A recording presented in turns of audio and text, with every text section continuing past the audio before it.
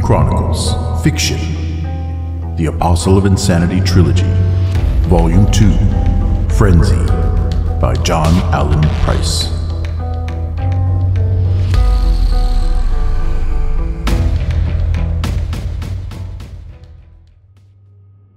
Chapter 6. All right, here it comes, warned Miranda Jackson when a familiar, innocuous-looking smudge appeared at the top of her screen. I'm initiating enhancement. Corporal, you better go get the colonel. While one of the enlisted staff slipped out of the Strategic Reconnaissance Office for the nearby crash quarters, Jackson programmed her console to magnify the smudge until it nearly filled the screen. Weber repeated the same procedure at his radar imaging station, and by the time both were nearly finished, Colonel Torin staggered back into his command. "This had better be good to interrupt the dream I was having," said Torin, yawning and still rubbing the sleep from his eyes. "What do you have, Captain?" "Latest images of Base Aquila," said Jackson. "And as expected, all those helicopters are gone." "Well, they certainly didn't take off, or our long-range surveillance radar would have detected that. Lieutenant, they still there?" "Yes, sir. They're sitting in rows along the airfield perimeter," Weber answered. "Let me match the magnification scale, and I'll transfer this to Miranda's console." Moments later, the black and white image, almost identical to what Jackson had on her screen, appeared on it in an insert frame. Its chief differences were the lack of obscuring clouds and concealing vegetation. With the stroke of a few keys, Jackson had the radar image enlarged and superimposed over her original optical one. And clearly seen along the airfield's jungle perimeter were single rows of Python and Long Rider helicopters, hidden from the optical surveillance by camouflage nets. The Oracle satellite's side-looking radar easily scanned through the artificial canopies. "That's almost all of them," said Torin, finishing his count of the rows. "What we don't see must be in the hangar." "It would have been dangerous for anything to fly in or out of the base," said Jackson. "The storms blasting the area are quite violent. We're lucky we got a partial break in them on this pass." "It looks like the base has been secured to ride out the storms. No activity. What have you heard from the ER team?" "Nothing since you crashed out down the hall. They must have finished something by now." "Contact them. Let's see what they have," Torin responded. Located at the back of the Strategic Reconnaissance Office, the Refinement and Enhancement team was squeezed in next to the Tactical team. For the last several hours, ever since they received the data from the initial pass, they had been quietly busy. They strained, divided, and reconstructed the images until they had something that could be identified. "This looks familiar," Jackson commented, pointing to the helicopter appearing in the next series of refined shots. "It's the Python gunship that appeared to have landed hard." "Looks like it had a reason to," said Torin, grabbing one of the console's headsets. "ER, this is Torin. Do you have any enhancements of quadrants 57 through 63? "Yes, Colonel. We'll put them up now," said the team leader. A few seconds later, the spine of the Python 100's tail boom appeared in exacting detail. The images ran from where the boom attached to the fuselage back to the midpoint, where the irregular patterns of buckled and rent-open outer skin panels ended. "That doesn't look like any kind of damage you'd get on a training exercise," Jackson noted. "It's what you get when armor-piercing cannon shells explode against Kevlar," said Torin. "It's battle damage. From what I recall of the gun camera recordings from Roswell, I think we could match the helicopter with one of those involved in the attack. I think we have our ident." "Does that mean we can go off duty?" Weber asked, eagerly and incautiously. "Not yet, Lieutenant. Not by a long shot." Torin's withering look was laser hot and seemingly melted the junior officer into his console. I need as complete an identification of this machine as we've done in the past, before I'll take it up the line to the command staff. We've had a long night, Colonel, said Jackson, rubbing her eyes. Not to mention a long day before it. I know, said Torin, glancing at the office's chronometer and mildly surprised at the time it displayed. Even though we've all had a couple of hours in the crash quarters, it has been long. I promise this won't take much more time. I can have our relief crew arrive soon. And if we don't finish identifying this gunship, they'll do it for us. Then it goes up the line.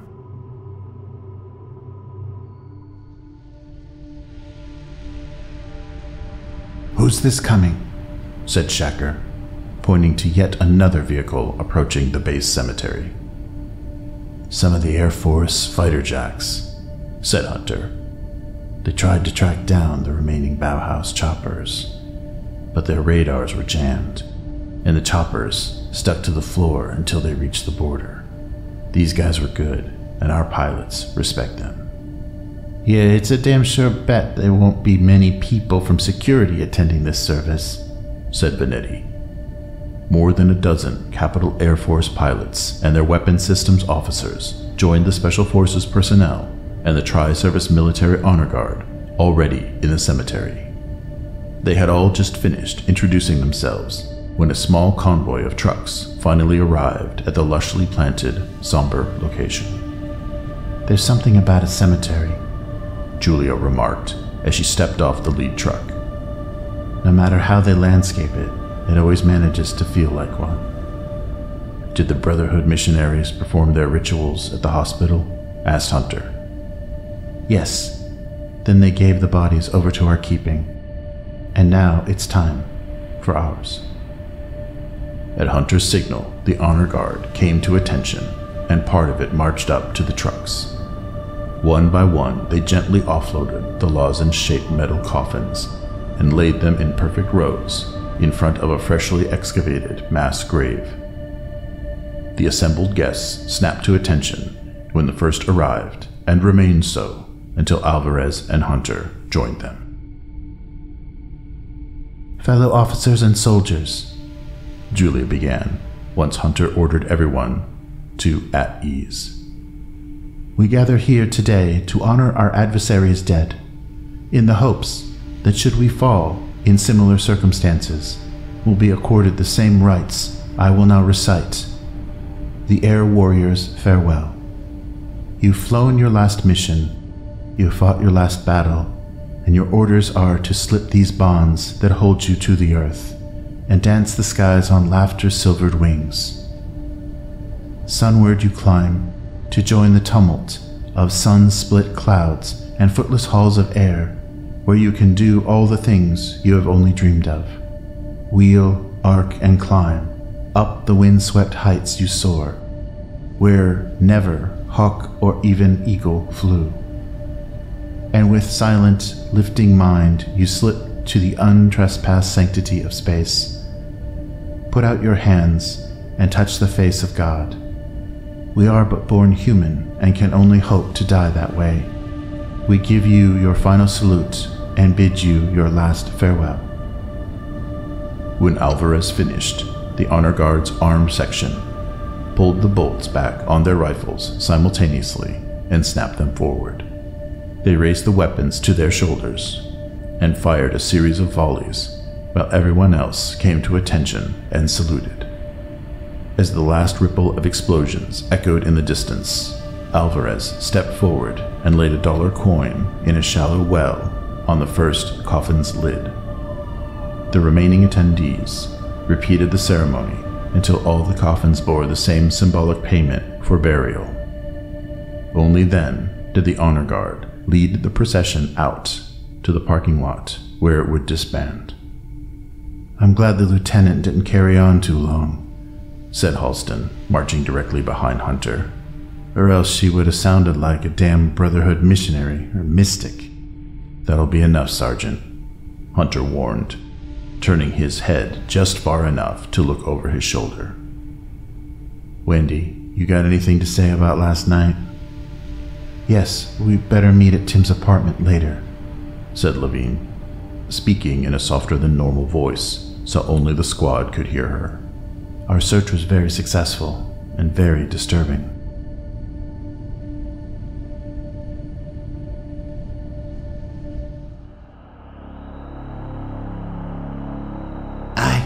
I mean no disrespect, Master Ragathol, the heretic quickly and nervously replied. But Lord Algeroth has taken great interest in your activities. I have journeyed through the worlds of man to deliver his message to you. The receptacle of visions has taken an increased importance in his plans, and he wishes to know your progress in recapturing her. Progress? As of yet, there's been no progress, said Ragathol, making predatory circles around the newly arrived heretic. The human organizations keep stealing her from each other, and each time we must track her down and create plans for her recapture. I understand your frustration, Master Ragathol. Understand? You understand nothing. What am I master of here? This is Algeroth's Citadel, his domain. I am but master of an operation. I must go begging to him for every resource I need. This is growing more humiliating than I had reckoned. Yes, Shagul, what is it you wish? Ragathol turned to the hulking form which had suddenly appeared in the entrance of his nether room. As he motioned with his uninjured arm, the lead Techron silently entered and bowed respectfully to his master. For a few seconds, they both ignored the trembling heretic, as the giant worker opened his mind to the Nephirite and allowed him to probe his thoughts. Indeed, our minions have been successful, much faster than I had thought, said Ragathol, smiling at first. Then he broke into a blood-chilling laugh, which echoed through the main chamber of his nether room. Inform Ekmirias and Kalikabal of this, and have them report here. We must complete our preparations to steal the receptacle of visions back. Now for you, messenger, journey back through the worlds of man and report to Lord Algeroth that the human female has been found, and this time we'll act too swiftly for her to be stolen by anyone else. Leave me now. I wish to enjoy the serenity of this moment.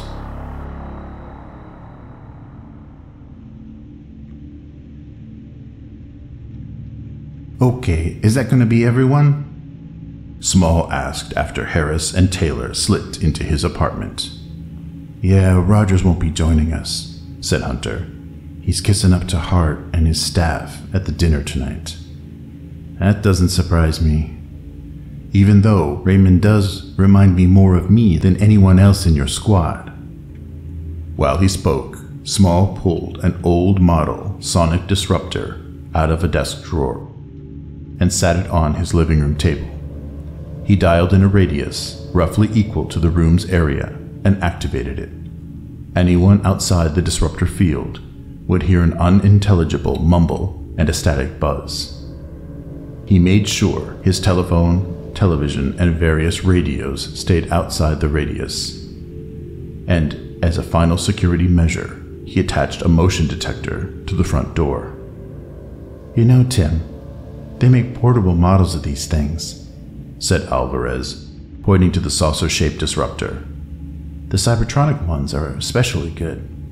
And really expensive, Small countered. Besides, I like being a dinosaur. Now the disruptor will cover only this room, not the kitchen, bedroom, storage room, or bathroom. So don't carry any conversations from here into one of them. What I have to tell you is for your ears only. What's got you spooked? Said Hunter, after nodding in agreement. You're acting like a Cybertronic infiltrator is on your tail.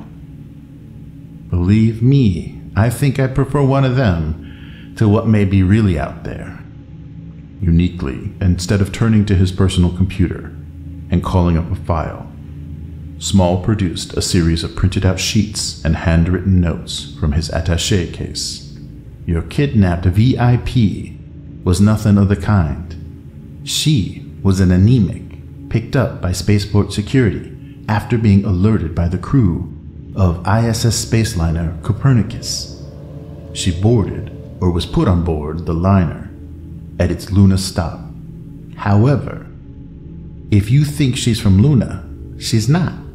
Her name is Lorraine Coven, a married mother of 2 children, a member of one of Capital's smaller agricultural settlements, and a lifelong resident of Venus. She's never been to any other world, and there's no record of her recently leaving the planet. In fact, the last record I could find of her prior to being picked up at Atlantis was a ground forces report. It listed her as missing and presumed dead when her village was attacked and massacred by an unknown force. Miss Coven is apparently the only known survivor of the attack, and Wendy knows her examination by the doctors had just begun when Bauhaus kidnapped her. It's probably Bauhaus who attacked the village, Vanetti suggested, and they kidnapped her to silence her. If Bauhaus wanted to silence her, they would have sent an assassination team, said Hunter. Not a major commando strike group of air cavalry and Venusian rangers. Perhaps it was Mishima, said Shacker, studying one of Small's printouts. The settlement was closer to Slant territory than anyone else's. It'd be just like the Slants to sneak up and wipe out everyone. Then why was this woman left alive? Taylor asked. And why would Bauhaus help them? Don't be a fool, man. Bauhaus hates Mishima even more than you do. Corporate politics have made stranger alliances. Even Cybertronic and the Brotherhood have cooperated. None of you are even hitting close to the mark, said Wendy. It's the Dark Legion. Her quiet voice cut through the more raucous conversation like a knife. They stuttered to a halt, and a few even laughed. But in seconds, the room was silent. You mean the little green aliens? Said Julia, incredulous. The boogeyman? Sure, we've all heard of them. The Brotherhood talks about nothing else. And we all know the story of the Nero disaster. But have any of us actually seen one of these creatures? Or even a heretic? I have, Small answered, cutting short the nervous laughter. The work I've done for the Brotherhood has brought me into contact with those claiming allegiance with the Legion. Those who claim? There are nuts out there who claim to own a majority of Capital stock. Julia's response rapidly grew more mocking and strident. She even tried to laugh. I want more proof than the crazed mutterings of those in need of a psych adjustment. If it's proof you want, Lieutenant, I'll give you some, said Wendy, her quiet voice growing cold. While Tim was raiding the hospital's protected files, I was analyzing them. The medical and psychological reports of Lorraine Coven carried an eyes-only secrecy rating. I've never seen that level on anyone's medical report, not even a major stockholder's. And what they detail is a form of chemical mind alteration, unlike anything anyone's ever even attempted before. A literal brainwashing. The doctors were surprised Miss Coven was still alive, and reports suggested nothing of her original memory exists. So she's a zombie? The walk-in brain dead? Asked Halston. No. There are higher function brain activities, all right. The doctors think it was some sort of artificial memory that's literally been programmed into her brain. Then she's the victim of some Bauhaus mind control experiment, said Alvarez. No wonder they want her back so badly. No, Lieutenant. What was done to Mrs. Coven is beyond every megacorp's medical technology, said Wendy. We're talking about restructuring the human brain. In our ancient history, we once compared it to a mechanical watch, and for centuries now, we've likened it to a digital computer. Neither analogy is true. The brain is far more complex than anything it can build. However, A report based on evidence gathered by the Brotherhood indicates an alien science called necrotechnology can literally wash and reprogram the human brain. You had me, but you lost me. Now you're talking about things out of some dark fantasy movie? No offense, Julia, but I happen to believe that something alien and evil was uncovered out there on Nero, Taylor interrupted. But it was always out there. Maybe it reached as far as the moons of Jupiter or even the asteroid belt, but here? This far into the solar system? You haven't said much so far. Small noted, turning to Hunter. Are you willing to believe, Mitch? Or are you eager to dismiss? The military has always been a society unto itself, said Hunter. And Special Forces is an especially insulated world.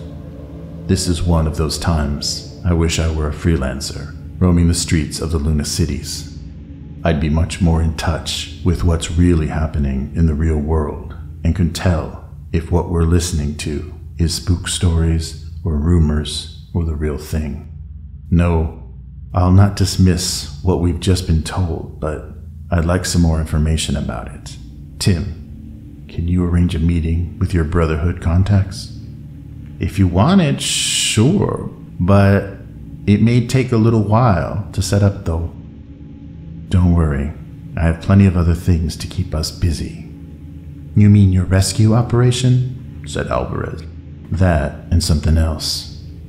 Hunter answered, paging through the notes and printouts of Small's report. Bauhaus took Mrs. Coven because they obviously thought she was valuable. Perhaps she's also valuable to the Dark Legion. She could be just as dangerous to possess. Perhaps in addition to planning on rescuing her, we should also make plans to warn Bauhaus about the threat from the Dark Legion. Not only would it be illegal, Captain, said Benetti, but I think the Duke Electors in Hamburg would laugh your warning right off the comnet. It doesn't hurt to think about it. I'd like to have as many options open to us as possible. It'll save us from being stuck on one course of action. What makes you think Venus Command will use your squad for the rescue? Asked Small. The guys who came in before you told me what you did to that idiot advisor. You should be up on insubordination charges. You could be demoted or kicked right out of the military for it. I know, said Hunter, looking up from the report, but I haven't really been charged yet. And my unit is still on active duty, so there's a chance we'll be selected. All right, I want everyone to go over the material and to memorize as much of it as you can. No photocopies or computer copies will be made of any of it. This is our own private operation, and no one needs to know anything about it. You're not even to discuss it with anyone outside of the people you see here.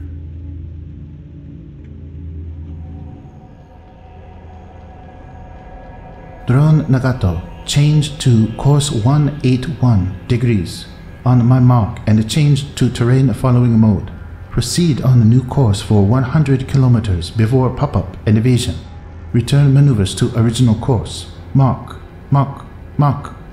Mishima Trooper Momoko Watanabe watched on her tactical screen as one of the warhead reconnaissance drones she had airborne responded to her new orders. After skirting the unofficial frontier to Dark Legion territory since its launch, it now deviated sharply from its preset patrol pattern.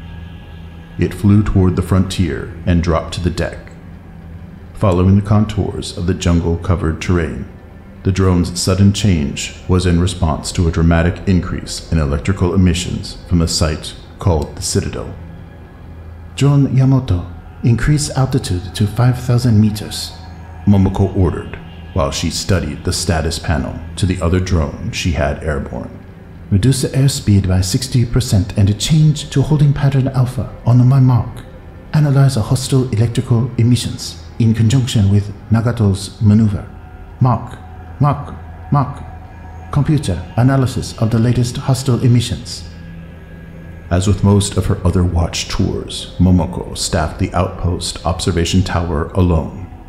She sat before its immense communications and control console, monitoring the activities of the warhead drones she had airborne and the outpost's electronic surveillance systems. In addition to covering the frontier with Capital, she also watched a remote area occupied by the Dark Legion. It was in territory contested by both Capital and Mishima. It did not usually occupy much of her time. Lately, however, the times were unusual, and most of her tours were spent recording all activities at the distant Citadel. For a few moments, her tactical computer silently worked on its analysis of the newest transmissions from the Citadel. When it finished, the analysis was displayed on one of her console's data screens.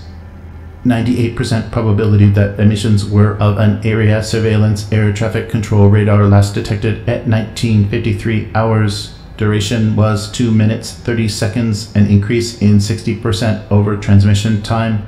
End analysis. Momoko immediately realized what was happening.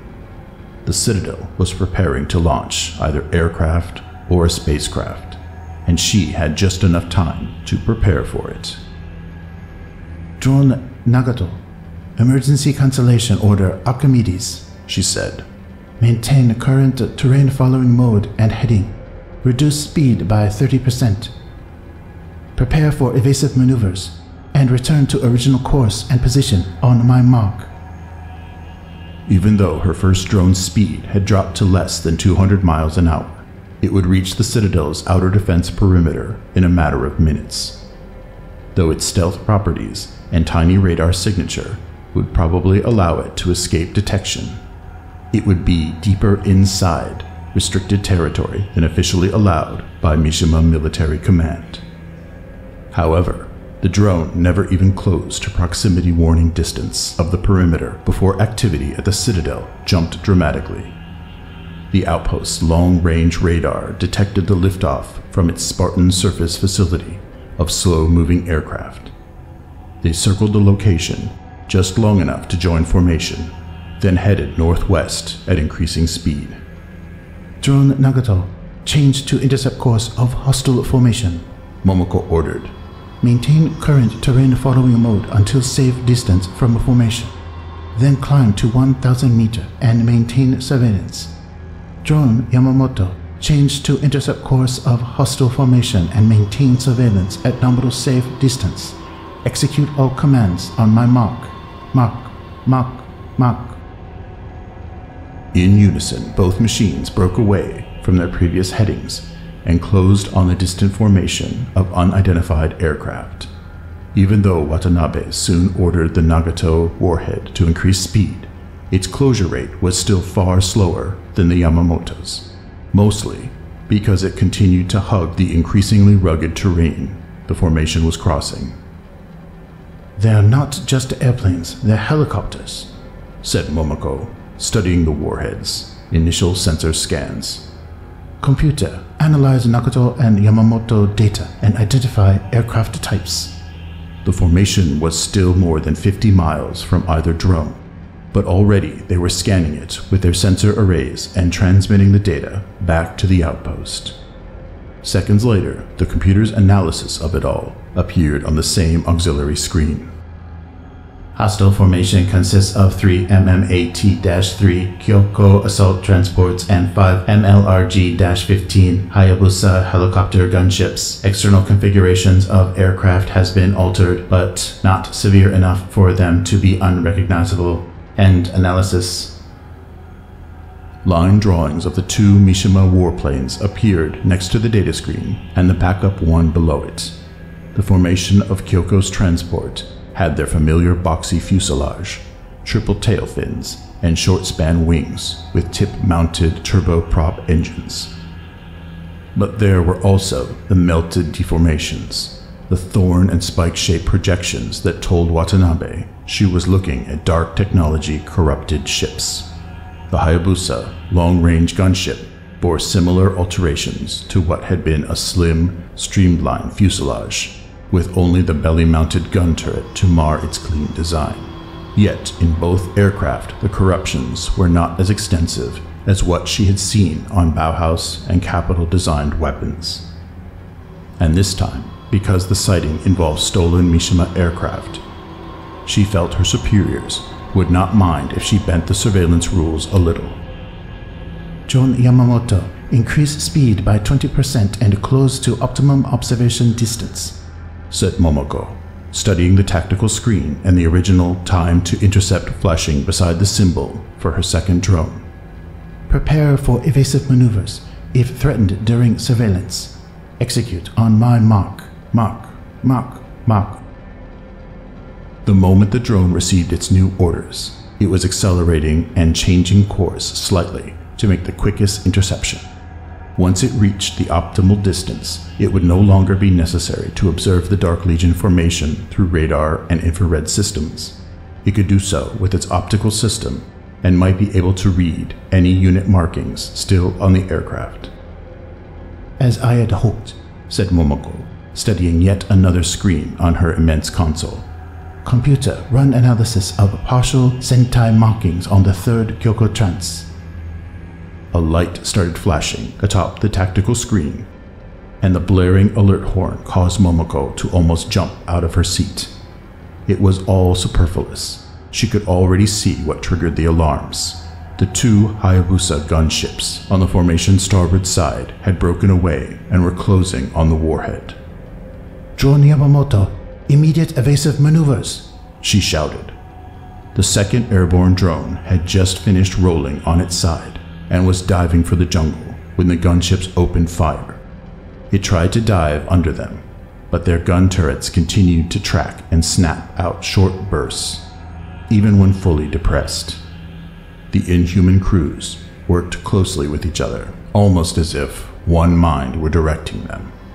It did not take many hits for them to disable the drone. Soon, it was spiraling out of control. Instead of just maneuvering frantically, Drone Yamamoto, emergency cancellation order, Archimedes, said Momoko, as the other warhead crashed through the thick jungle canopy and exploded. Execute evasive and escape program on my mark. With some satisfaction, she watched her remaining airborne drone end its intercept course with the Dark Legion formation and swing back for the frontier. She then ordered the outpost computers to timeline all events for the last 30 minutes in preparation for a report she would send to her superiors before her watch ended. Perhaps now they would take her warnings about the Dark Legion more seriously, and maybe they would at last send the additional reconnaissance drones and personnel she repeatedly claimed the outpost needed. Mutant Chronicles, Fiction, The Apostle of Insanity Trilogy, Volume 2, Frenzy, by John Allen Price. Chapter 6, End.